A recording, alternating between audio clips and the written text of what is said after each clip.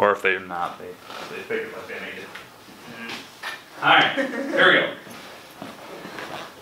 Okay, so just real quick for Connor, this is your book. Make sure you get a book cover on it. Mr. Ward, hi. Let's go through a couple things here. I don't think your thing is plugged in. Maybe. There it is.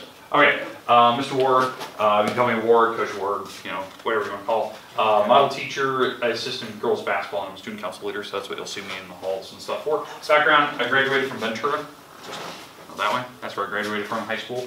I'm Iowa State grad with a degree in mathematics, and then I'm coaching certified. Coached, what, every sport except for, haven't coached soccer, and, geez, I haven't done softball or baseball, but I do love both of those sports, so. Class materials, just make sure when you're in class you have pencils. Textbook with book cover, you need that every day. I don't even tell them, you just have to have it on you when you walk in. Notebook, paper, if you don't have it, I always point in the back, there's paper back there if you need. Calculators are in the back of the room. Unless you have your own, you can always bring that. You can use it all the time. Plus you guys get, what, multiplication charts? I think you only have 2 so far. I have 3. Oh. I have 3. I was prepared. So. We always have multiplication charts if we need it. So, and then daily planner. I say MacBook, but Chromebook. So that's something you should always have on you. Textbook itself, here it is. It's the book that you have in front of you. It's almost $70. Don't lose it before the end of the year. Because if it goes missing, you have to pay for it. Or if it gets damaged, you have to pay for it. So don't lose it. There's 398 pages. All the pages should be there at the end of the year. 13 chapters. What are we on? We just finished chapter 5, so we're starting chapter 6 now? Yeah. So we're in chapter 6, so we're right here. And we'll be moving on to chapter 13 after that, and then bouncing back to 7, 8, 9, 10. So we have a couple weeks left. These go pretty quick. Chapter 6 is probably the longer chapter we have, but the other chapters are really fast. Chapter 7 through 10 really gets us prepared for Algebra 1. So, or algebra, I should say, not algebra, but algebra. Basic algebra, yep. Calculators, these are acceptable. Like, that's a good calculator. It's $5 from like Dollar General or Walmart. This is an 89 Ti 89. It's like $200. It's stupid. You can't even use it here. I don't allow it from this. The reason why that calculator is not even allowed in college because it actually solves math problems. Where you just type in the word solve. It has a keyboard, and you type in solve, and it solves it. This is a little $10 one. Those are fine. That's from Walmart. Those are fine. This one is not. That's a TI 84 Silver Edition. You have one of those? I have one of those. It's for calculus. That's what it's used for. You don't buy one of those. They're stupid. They cost like $150. I see why. Something kind of stupid for a calculator. Yeah, you could buy an iPad for that, and iPads can do more. In fact, you could buy an iPad for $150, a used one. Download the Texas Instrument app. And use the calculator. And use the calculator on that. And it would still be cheaper than that thing. So don't buy one of those. Classroom expectations, a quiet learning environment, respect your classmates, take responsibility for your own education, that means try your best, and then challenge yourself every day. I don't think I'm going to be able to challenge myself. Just so you know, number 1 never happens. Yeah. Mr. Higgs points, these are the points that we have in the hallways, you guys know them. Be here, be on time, so right when that bell goes off, you should be in the room. Do the right thing when you're in earlier. So, yeah. Do your best, be yourself, and we'll respect everyone else being themselves. Classroom policies, disruptive behavior, I don't take it. Homework is to be completed, so when I assign you guys homework, you guys know the drill. You have to complete it and turn in on a certain day to do. I usually give you, a couple days to work on them each time. So you get a couple days to work on homework assignments when I assign them. And for you guys, just for counter your purpose, homework is always written over here if I assign it. So it's that bottom line. That's where I write it. It's also on JMC. JMC, and I put I on. looked on that. There's nothing for today. For each day I update it at the end of the school day. So like at the end of the day, once I assign homework, then I put on the JMC and I put on my website and stuff. So we'll take a look at that here in a minute. But yeah, so that's kind of the idea. You'll be assigned a textbook, which you already have. It's specifically numbered, so don't lose that book because it has the number 18 in it, so you can't really misplace it. Hey, I'm not 18. So yeah, At least. You'll have a scene chart most days. I do have scene charts, so just kind of be aware of that. So we'll get one probably later this week. Cell phones, iPods not allowed. Cell phones and iPods, if you have any, or any type of electronic device, you always have to go in the caddy back there. So, perfect. Show that, Eric. There you go. You just put it in the caddy, boom, and then you pick it up at the very end of class. No matter what you have. It doesn't, because I know like a lot of people don't have cell phones yet. It could be any device that maybe you're using. Disabilities challenges, if you can't hear me, see the board. If you're having headaches, you gotta let me know that, whatnot. I have headaches every day. I have one today, I don't have my glasses. Cheating is not tolerated, so don't try to cheat during class. I don't take that. You guys, and it's too much to handle, too bad, so sad. Homework policies. This is the homework. 2 to 3 times a week in this class. 2 to 3 in this class a week. You guys can attest to it. We get about 2 to 3. Yep. Okay? 10 to 25 problems. Sometimes it's smaller than that. I think the last couple times it's been 6 or 7, but there's been a couple problems with 10, 11. So that's usually about what we get. Late work policies, you can redo any assignment that I assign in the quarter. And to make fixes on it, you guys haven't really taken advantage of it yet. You can always make fixes. What about after test? Can you After test, no, because after the test, you're not allowed to make fixes and whatnot. So after the unit test, I don't accept late work. So we're starting chapter 6 today. You can work on all the stuff for chapter 6 until we take that chapter test, and then you can't do it anymore. Quick question. So, yes. Didn't you say you can only redo one of the quiz things once? Test, yes. So if we do a test, you can always retake a test once. Every test, you can always retake it once if you don't like the score you get. And I always give you the better of the 2 scores. It's no gamble. Doesn't matter. I'm not going to give you whatever the latest test is. Whatever test is your better score, that's the score you get. But you can only retake it once. And to retake a test, you have to come in here in the morning or after school to spend time with me to review it. Okay? I'm not gonna be able to do the morning thing because I'm only here for half the day. Yeah, so you just come in after school and we review it. Okay. Okay? And then quizzes, if we ever take a pop quiz, those cannot be retaken. That's just the snapshot what we did that day. You can't retake a pop quiz. Although we barely do those. Yeah, we normally don't do too many in here. We may have done 1 so far. 2. 2? We've done 2 pop quizzes. Oh yeah, 2. So, all right, GHV district grades, 90s are all A's, 80s are B's, 70s are C's, D's are 60s. Anything below 60 is an F. Yeah. Except for down to 1. It doesn't go to 0. I don't accept zeros. You have to do the work in here. You guys can attest. I make you guys do all the assignments no matter what. And then grading in the grade book. You'll see it in the grade book once I update it because we started the quarter, what, Monday? Tuesday? Yes. It's a 40-40-20 rule. So each quarter is worth 40% of your grade. The semester test, and yes, we do take a semester test at the end of the school year, over this semester only, will be 20% of your grade. So. The grade book will have 3 categories in it. So if you're looking at the grade book, once I update it probably today and tomorrow and stuff, once we get our first a few assignments in there, because we just took a test, so those will be in there in the next couple days. We'll probably review it tomorrow. That'll be 55% of your grade is homework, 40% is all your test scores, and then participation. So being here, being on time, having stuff. You guys are pretty good with that, participation. So pretty easy. This is probably the most generous out of any class in this high school. 55% of your grade is homework. Because all the other classes, it's like homework is 10% and tests are 90. So. Can I give him one clue about this class? Yeah. He likes to play fun games. Do play a lot of I games. might fall asleep a few times because I keep getting up late. Trust me, we do a lot of stuff. We move around here. So. I didn't go to You don't- sleep last night till like 9 o'clock. Okay. All right. Well, there's your slideshow. Let's do a couple notes today. So I have your notes out. We'll get started here. I'm gonna stop camera. We'll restart it here to get the. So, well, we're gonna play a little bit.